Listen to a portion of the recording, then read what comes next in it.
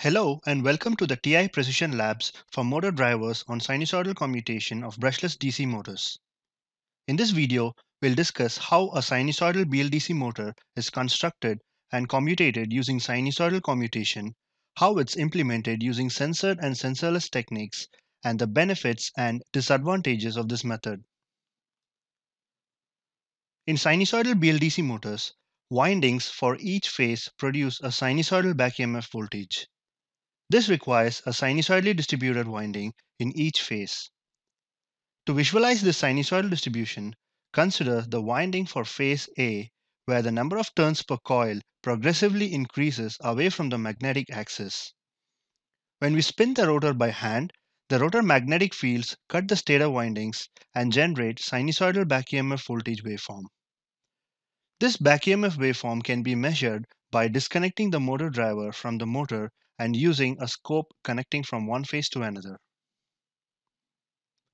This slide shows how three phases interact to create a rotating magnetic field on the stator.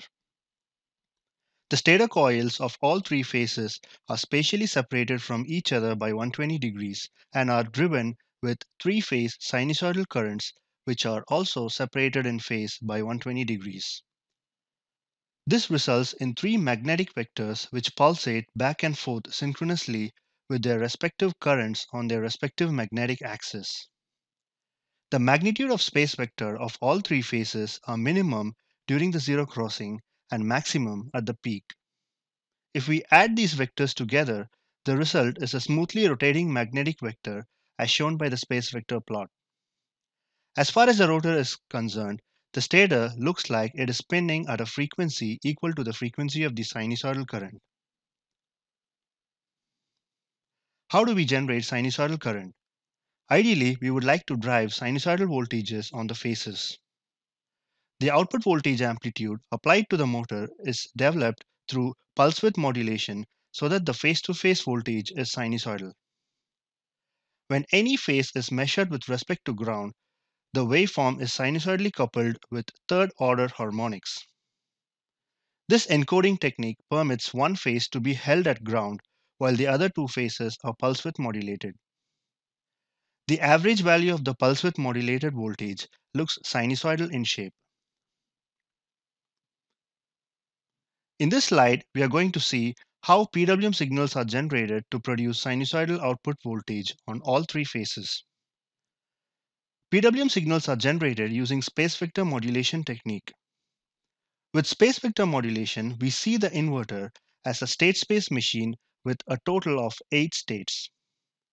There are 6 states or voltage vectors starting from V1 to V6, which generate voltages on the motor winding, and 2 states V0 and V7, which do not generate any voltage, and these two vectors are called null vectors.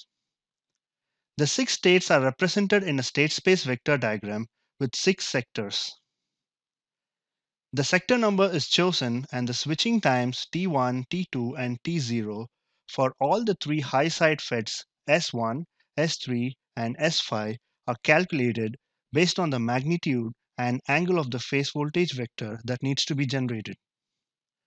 For example, if we want to generate a phase voltage vector in sector 1 with an angle of alpha degrees, we would spend T1 amount of time in voltage state V1, T2 amount of time in V2, and T0 amount of time in V0. Switching times T1, T2, and T0 of all the FETs in each sector are calculated using a signed lookup table and by taking rotor angle and duty cycle as inputs. With space vector modulation, we can generate sinusoidal voltages of any angle and magnitude. When we sweep the voltage vector from 0 degree to 180 degrees, we expect to see three-phase pulse width modulated sinusoidal voltages as shown in the plots to the right. This slide shows the block diagram of sensored and sensorless sinusoidal commutation. In sensored sinusoidal commutation, we use position sensors such as encoders and resolvers that generate rotor angle as output. The PWM signal generator takes rotor angle and duty cycle as inputs and calculates switching times T1, T0, and T2 of all 6 FETs to commutate the FETs.